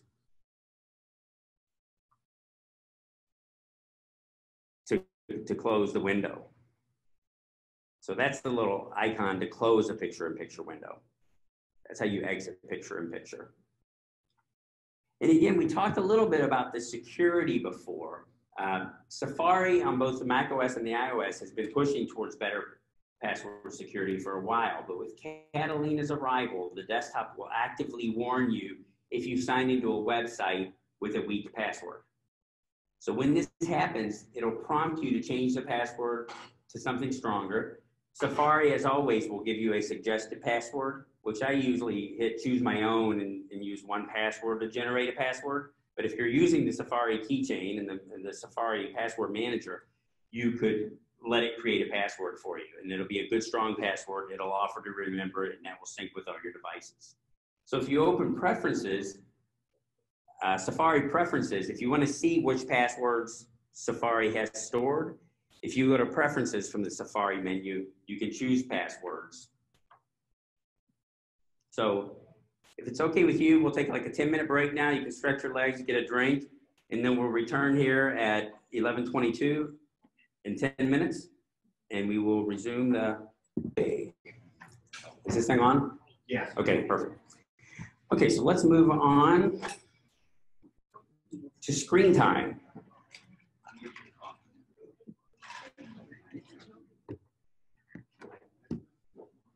Does anyone ever use screen time on their iOS devices? Use it? Yeah, does anyone pay attention to that? I think the only people that might pay attention to that are parents with young children. Because I pay attention to these changes a lot because they affect me because I've got a 5-year-old and a 9-year-old, and I want to monitor the screen time. But Apple has introduced screen time to the Mac. You've had it available for your iOS devices for a few years now, but this is for the Catalina now. So I'm going to review some of the features of that, and maybe you might be able to use it with your grandkids, but I doubt that most of you might be concerned. This can track app usage, notifications, the number of times you pick up your phone or device or laptop or log into your iMac. You can schedule downtime, app limits, apps that are always allowed and apps that are never allowed. So if you want to see how much time you've spent using each app, you can see notifications from each app. So you can choose to see which notifications are received on your different devices through screen time. How many times you picked up your iPhone or computer, which apps you checked after first picking up. Downtime, so this is something I have with my kids. You can say, between the hours of 7 p.m. and 6 a.m., they can't use their device. And then they get a little 5-minute warning, and then to use the device after that time, the parent has to put in a passcode. So my wife puts in the passcode more than I do. App limits you can change. So this is my son, for example. I can say on the right there, I can say he can play games for 1 hour and he can play social networking entertainment, which is other fun things, for an hour and a half every day. And then when he gets to that 2.5 hour mark, he'll have to come to his mom or dad and say, can you give me some more time? And then we put in a code that he doesn't know yet and override the app limit for the day. So they give you a 5-minute warning, and then you can also tell it to approve it for 15 more minutes or an hour or the rest of the day. They can also, if I'm not home and for some reason one of the kids gets to their time limit, they can send me a request and I'll get a notice on my phone, even if I'm out and about, it'll say, Cameron wants more time, do you want to allow it or no? So with kids, this is great. With adults, I don't know if it would come into play that often. You can also say which apps are always allowed, content privacy, so you can go into and tell them that it's only okay to go to these websites. So he can't get to BikiniUSA.com, but he can get to NationalGeographicKids.com because I've said only these websites are accessible. So to turn on screen time, you go to System Preferences. There's a new Screen Time app. There's a button at the top that says turn on, turn off. You can then specify which websites are available if you want. You can track usage. So this week, I was actually out of town in Kentucky, so I only was on the computer for like 4 hours, you know, in 42 minutes. And I was all in Keynote for 4 hours and 32 minutes, probably working on this presentation. So you can track your usage on these screens. And on all these pages, if you look at the PDF that was downloaded from the website, when you see a link on the bottom of the page, if you want to learn more about the system preferences or the screen time or the different features that I'm covering, on the pages that were applicable, there's a link to Apple's page covering that topic on the bottom of your PDF page, and those links are clickable if you download the PDF. So again, you can search screen time. Now this is something that's new with Catalina, is that you can approve with Apple Watch. So if you have an Apple Watch and you've set up the setting in System Preferences, which I'm going to cover in a moment, you can use the Apple Watch to log into your computer and authenticate on times you might see a need to enter your computer password. You'll be able to authenticate that with your watch if it's on your wrists. So to automatically log in with the watch, if you're wearing your Apple Watch, you just wake up your Mac, the watch will authenticate. You won't have to put in your user password or even put your fingerprint on the Touch ID screen. If you turn the computer off, you'll have to re-enter your password once to reactivate the Apple Watch feature. So you can also use Apple Watch to approve other requests instead of entering your administrator password. So this feature requires that your watch be updated to OS 6 and that you have Catalina. So anytime you need to view your Mac password or use your Mac password, such as viewing passwords in Safari, unlocking a locked note, approving an app installation, unlocking settings and system preferences. So for example, when you click the lock to make a change now in system preferences, your Mac shows you this screen that says it's trying to unlock, use password or put your fingerprint on there. If you have the watch on there, it'll automatically show a screen on your watch. It'll say double click the side button twice and you'll be able to open or approve the purchase, the transaction with that. So the way you enable this is if you go to security and privacy settings, in that second section there from the top, use Apple Watch to unlock apps and your Mac. You might only have one watch there, but you want to check the watches that you want to be able to unlock your Mac with and authenticate. That's how you turn this feature on. So that's another tip. I have an Apple Watch I call Apple Watch Sleep, and then I have my Apple Watch that I wear every day. But if you ever upgrade your Apple Watch, you can use your old watch to track your sleep if you want to, if you're interested in. I don't know why I do it because I have 2 kids that are always waking me up. But I try to track my sleep, but I never look at the data. But I wear one watch when I sleep just for that, and then I wear my other watch during the day. So if you're interested in sleep tracking and you get a new Apple Watch, keep the old watch to at least track your sleep with, instead of doing anything else with it. So that's where you can turn that on. So now let's move to what's new in Photos. So Apple has improved their Photos app. So photos you take can correspond to an event, such as a birthday party, a vacation, a wedding, a trip to the beach.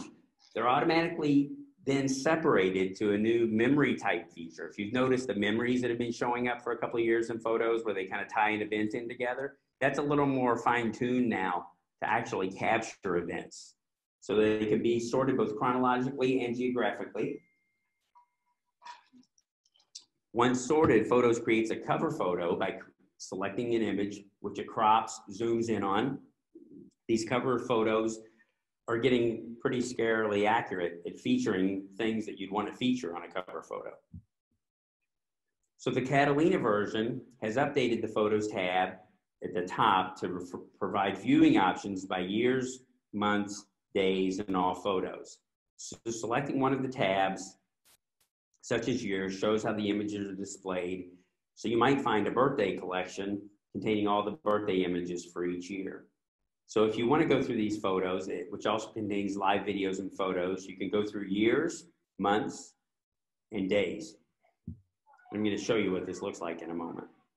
So live videos, which are the movies you take with your iPhone where it captures a few seconds before and after you click the shutter button, will appear in the grid of photos, and they'll actually kind of play when you open them up and see them. And in Photos Preferences, you can turn off whether they autoplay like that. So when you pull up years and you're looking at a grid of photos, the ones that are videos will actually be playing within the screen, so you can see the action. Memory movies are still there, and you can edit those. So the photo sidebar, which you see here on the left, has been redesigned a little bit. So the most common items, and you may see more items if you have personal albums or projects and stuff that are completed. But so Photos category is the one where you can organize it by chronologically year, month, day, or all photos. Memories is scanning your photos in the background to gather memories to rediscover past events you may have forgotten about. It'll create up to 3 memories a day, depending on the size of your image library. And it'll kind of sometimes pick up a random memory from a trip you took 2 years ago because it's just gotten around to doing that. Yes? I was wondering if you get photos in a folder, say, your granddaughter. Mm-hmm. The problem is I can't delete it out of my all photos to kind of keep that file down. It's like a duplicate. Right, when you have your main photo library, and then you may have albums, your trip to Costa Rica, your granddaughter's graduation. If it's in an album, it has to be in kind of all photos. If you remove it from the album, it's still in all photos. If you delete it from all photos, it also disappears from the album. Especially if you're using iCloud Photos, you'll notice that you get a little warning.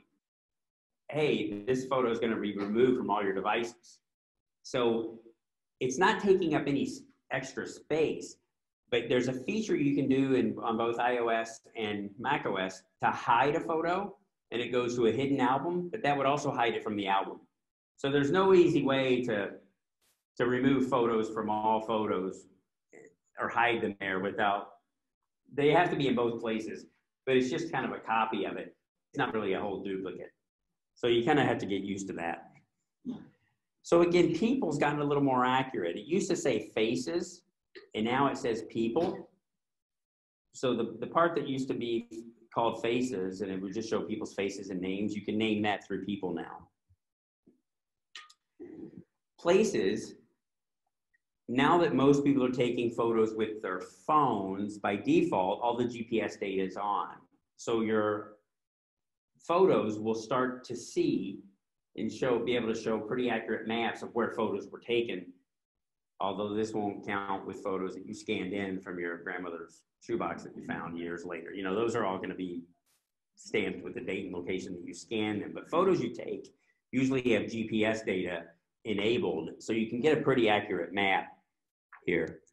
You'll also have a section called Imports, Recently Deleted. So recently deleted items are things that you've put in the trash, and the iCloud photos stay there for 30 or 40 days, and then they just disappear automatically. So don't throw anything in the trash in your photos that you might want to get back in 6 months, because it'll probably be gone in 30 days after you move it to the trash. So the deleted items is not a good holding place for anything, either on your desktop or your photos. So the photo sidebar again is some things you might see are albums. And when you go to the albums view, you might see albums that you're creating using iPhoto in the 80s and 90s. You know, that's where all your albums are going to be, from all the weddings, all the trips, all the recipes that you tracked or whatever. And then projects, all the books, if you make calendars, if you make greeting cards, those stay in the project sections, and those will carry over from your last iPhoto. Although since iPhoto or Photos has not now, you used to be able to buy your books and your calendars directly through Apple. They would have a third party print it. Now Apple is sending you directly to a third party vendor in Photos. So if you're using something like Mimeo Photos or a couple other options that are available, it'll prompt you to go to the App Store and pick a photo manufacturer for your book or whatever. Now, it will even be able to convert some of those old projects to a new vendor if you wish to do so. So I've seen that happen. So you can also use the photos, the new photos, to gain access to Aperture libraries. I told you earlier that Aperture had been disabled. So if you install Catalina, Aperture is dead, but the Photos app can still pull those photos from Aperture.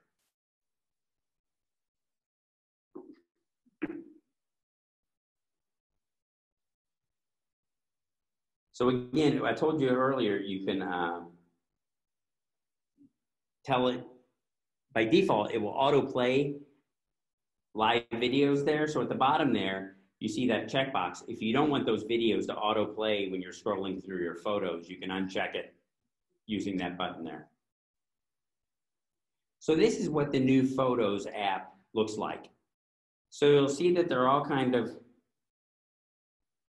little squares. They're kind of a little tighter together than they used to be. And then you see that little slider at the top where the cursor is. That's how you can change the size of the thumbnails that are appearing. So you can zoom in or out using that. You can also click that little button to the left of the sidebar. It looks like a little arrow with 2 triangles at the top and bottom. What that will do is, if you click that little button that's highlighted there with the red arrow, so these are all the photos, and you can toggle between whether the photos are like landscape orientation or whether they're just squares. And what it does is, it doesn't just change it from a landscape to a square. It actually analyzes it and centers it so that your focal point of the picture is actually inside the square that it props it to. This is just the view only. You're changing it from spaces so you're changing it from this view to a tighter view. But when you go to that tighter view, it crops it pretty accurately to show you the content of the picture. So this is actually a series of pictures I did that I made a book for my son. Every day I took him to preschool. I took a picture while I was walking him into school. And then at the end of the year, I had 150 of these, and I put them into a book that he's too young for now. He's only 5, but I'll give it to him in a few years. But that was the walk to school photo. So that's where you hold that view. So that's what's new in photo. So now, let's look at Sidecar. This is something we talked about a little earlier, where you can use your iPad as an extension of your desktop. So the ability to extend your Mac's display to a nearby iPad, either wired or wirelessly, it does not have to be connected to this. So a good amount of MacBook users already own an iPad. So this means essentially that a significant number of people just received a secondary display for free. You can also use an iPad for a drawing tablet now if you have an Apple Pencil or even your finger. So some of the apps like Final Cut Pro, Adobe Illustrator, and iWork can use this, where you can set your iPad next to your computer and use it to draw things like you would with a tablet prior. So the Sidecar feature is supported by those models of the iPad, which is all the iPad Pro, iPad 6th generation or later, iPad mini 3rd generation or later, or the iPad Air 3rd generation. So the most recent iPad Air or any newer iPad can handle this sidecar feature. This is a list of the different apps that can support Apple's Pencil input if you have an Apple Pencil with your device. So to extend or mirror your Mac desktop, these are the steps that you can do it. They're on slide 145. So it'll tell you how to mirror your display. You go to the AirPlay menu. Your iPad will be an option there, whereas before it might have just been your Apple TV under that AirPlay menu. So again, you can move your window to an iPad display. We talked about that full screen button earlier and how you could tile your windows. And I showed you if you have an iPad present, it may show you this move to the iPad Pro, which you can then tell it to slide over to the iPad that's next to your device, next to your laptop or iMac. And again, at the bottom of these pages, there's a link that will take you to Apple's page that describes this as well. Once you move it, can you walk away from your Mac and it will still be on your iPad? Until one of them goes to sleep, but when you wake them back up, they'll still be in the same place. So if you take your iPad out of the room, I think it only works within Bluetooth and Wi-Fi range. So I think if you took your iPad like into another room or left with it, it would just shut off.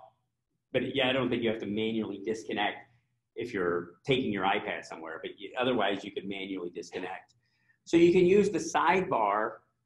You have different controls you can use with Sidecar in the sidebar of the iPad, and you'll see these symbols, and that tells you what you can do with those, and a lot of those are the same shortcuts you might use on your Mac. So that's what it'll look like. You see on the left, you have like a command key. So you can hold that command key to do a command P to print, for example, from your iPad. So if you've got a keyboard with it, you can use that command button to do things. The option button and the control buttons are there. So if you're drawing or using some tools that might toggle to another feature when you hold down one of those keys, that's why those are on the screen of the iPad. Sidecar preferences are a new system preference. So when you go to system preferences, you'll see an option for Sidecar where you'll see the different choices you have with Sidecar. So QuickTime is Apple's built-in video player. That got a lot of new features. I'm going to kind of go through these quickly because it's about 20 slides, but I'm going to kind of give you an overview of some of the new things you can do with QuickTime that you may or may not use, but you can definitely go back to slides 150 to 170 or something to dig in a little more. So you can choose a screen size, and this is for your Mac on QuickTime Player. So you can go to full screen. You can use the green arrow to do a left tile or a right tile. There's an actual size to fit the way that people made the movie, which might be a more horizontal 16:9 like movie screen ratio. Fit to screen or full screen only. They have a panoramic view now for these big panoramic shots. It'll squeeze the photo in and there'll just be a black bar at the top and bottom. You can choose soundtracks for movies in QuickTime Player on Mac. So again, this is not a iMovie type production program as much as it is just a default way to look at videos that you might see or download on your Mac from some source that's not a DVD or something. So QuickTime will show a lot of movies that you might have gained, not through Apple TV or something, that'll be shown through Apple TV, but home movies or movies projects that you've made will appear in QuickTime. There's a way to show titles or subcaptions in QuickTime Player now. You can edit a movie as far as trim and rearrange clips, but it's not really iMovie control, but it's pretty good control for a little program like this. So this shows you how to set the playhead and split clips, how to rearrange clips, how to add an entire movie to another movie, adding a new clip, how to rotate a clip. You can either flip it horizontally or vertically or left and right. You can trim a clip, remove audio from a clip in a movie. You can use automator tips, Now, another new thing you can do on your Mac, and some of this will be in the tips and tricks that I do next week, but you can use QuickTime to record your Mac screen. So if you're in QuickTime and you go to the File menu, you go to New Screen Recording, you'll then have some controls for the volume. You can choose options to get choices for the built-in camera, or if you have an external camera like this, or a microphone to connect it to your computer, you can choose which microphone you're using. There are different settings you can do for 4K video and better sound and such. You can also connect a device to your Mac with a wire, open the QuickTime Player app, choose File, New Recording, and then record video, record the screen of your iPad or iPhone if it's connected. So if you want to do a screen recording for some reason of your iPad or iPhone with your computer, now you also have the screen recording option on your device now in the control center of your iPhone. But if you wanted to use your Mac to record from your iPhone, you could go in, connect the device, and under the camera setup, you would choose your connected iPhone, iPad, or iPad Touch, choose the microphone and the quality, and then you can then record the screen and save it. You can also record audio in a QuickTime player. These are the settings you would do. And then you would capture this is how you could capture your iPhone or iPad. So you would connect the device, choose New Move Recording, choose your iPad as the camera. Now Home, Apple's also done some new things with the Home app. So HomeKit Secure Video. So when you have different cameras, you might have a Ring camera or a Nest camera or an Owl camera set up for your front door or your backyard or something. Apple has now worked with certain camera manufacturers so that those videos are actually encrypted. And if anyone else got access to them, they couldn't be accessed. So they're encrypted for the device. So that's a new thing. In HomeKit and AirPlay 2, which are new software updates and hardware updates for your HomePods and such, can now play Apple Music and scenes if you automate it with other HomeKit accessories. So when you walk in or at 6 p.m., you might have some lights come on. Now you could also start some music at that time. That's been built into HomeKit. Before it was just turn the light on or off, or turn the light to blue. So if you use the HomeKit devices, you can do that a little bit. Now something that's coming soon, is iCloud photo sharing. So this is what's on Apple's website. This is the most recent information. You can now share folders with the private link. Anyone who has access can see this folder in iCloud Drive, add new files, and get the latest version of files. So we were talking a little bit about Dropbox earlier, how it's great for sending 100 photos for a wedding. With iCloud, this would be great. But then if you see that little asterisk there, it says coming this spring. So that feature, even though they touted it with all the previews of Catalina, hey, you're going to be able to use iCloud to file share and send folders to people, you still can't do that yet. You can share individual files from iCloud, but you can't successfully share entire folder and give editing permissions and viewing permissions yet. But sometime this spring, which is now, I guess, or I don't even know, is it still technically winter, or I don't know what Apple's version of spring is, but probably in the next month or two, you may be able to do that. There's also a new app on your phone or on your Mac called Find My. So you've also always been kind of used to using the Find My phone on your device, your handheld device, to find your iPad that's in the other room or find your phone that you left in a purse. So that has been, you used to have to go to the iCloud website and go to Find My iPhone and then look at a map on a web interface. Now it's an app, much like you have on your iPhone that used to be called Find My iPhone. Now on all the devices, it's just called Find My. That's combined Find My Friends, which was a place to locate, an app that would locate friends and family and find your devices. So now it's called Find My. So all your devices are displayed on a map. You can zoom in or out to get a better picture. Tapping on a device provides you with options to get directions to its location in Apple Maps. You can play a sound for locating a lost device or get a notification when it's found if offline. You can also locate friends. So if you have a friend or family member that's actually shared their location with you, they will show up in this list. So you'll notice you have two tabs at the top, people and devices. So the people will show the different people, and it will show you where they are on a map if that person has shared their location with you, and only then. So since the entire system is encrypted, other people can't get to your devices, nor can Apple. So the devices are only trackable by you. So another new version is, it lets you find a Mac after you've had it lost or stolen by tracking down its location on a map. Even if the missing computer isn't connected to the web, Apple anonymously and invisibly enlists people with iPhones, MacBooks, and other Apple gear to try to detect it using some low Bluetooth energy signal. So if you leave your iPhone or laptop in Belize in a hotel room, and it is even offline, but it's still powered on, and the maid is walking by the hall and she's got an iPhone, Apple will use her iPhone to tell you the location of the phone, and it's all anonymous and secret and done in the background. So it can't be intercepted by anyone else, but that's pretty neat. That it could help you find your phone, but somehow it does it anonymously. So that's pretty cool. So again, you'll have access to all your devices. You can locate friends, privacy. Now, a few new features in Mail.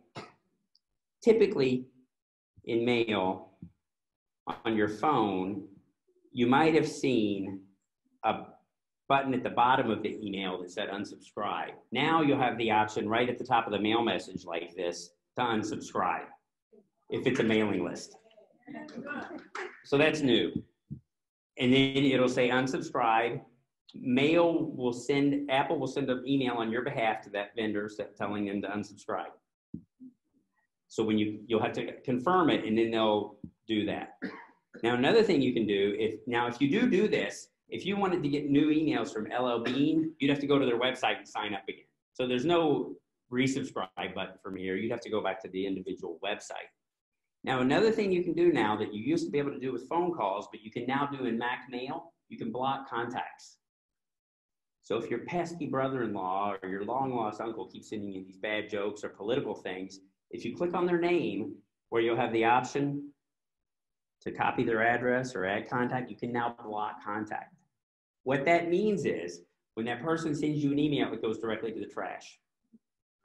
So you'd have to look in your trash to see who you have blocked sent messages. But that's a nice new feature.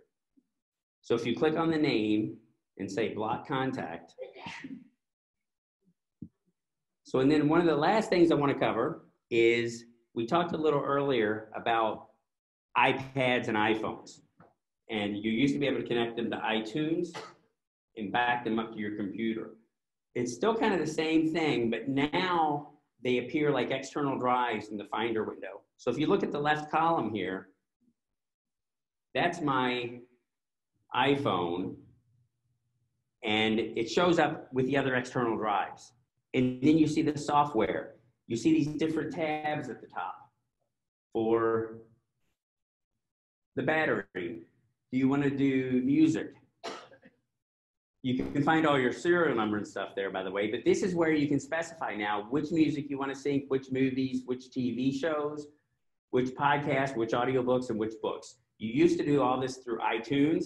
Now it just shows up as an external disk in the Finder, and you can specify what you're syncing there. And you can also have your serial number and your IMEI there. The last thing I want to cover is Time Machine with the Mac. So basically, Time Machine hasn't changed in the process. If you plug in a disk, your computer's going to ask you, do you want to use this with Time Machine? Or for Time Machine, you say yes or no.